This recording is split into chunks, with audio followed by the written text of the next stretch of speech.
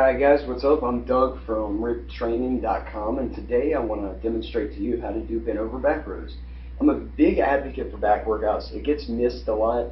I know a lot of people are focused on, like biceps and chest and abs, because those are what you see all the time, and those are what primarily people see. But really, if you want to get a nice build, and if you want to be able to build your biceps as well as your chest and your abs and your obliques and the whole package, then you're going to have to work your back at some point, because it all kind of comes together. Otherwise you're going to get like a weird physique. And it feels great to do a back workout. So bent over rows, you're going to do a stance kind of like what you're going to do if you're going to do deadlifts, right?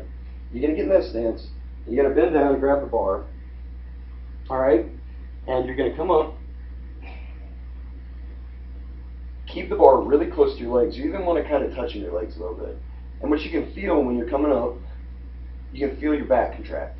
And that's a good thing. That means you're doing it right. If you feel your back contracting, you feel those traps hardening every time you come up, that means you're doing it right. So I mean, like normally I'd be in the gym and I'd have a high weight on this.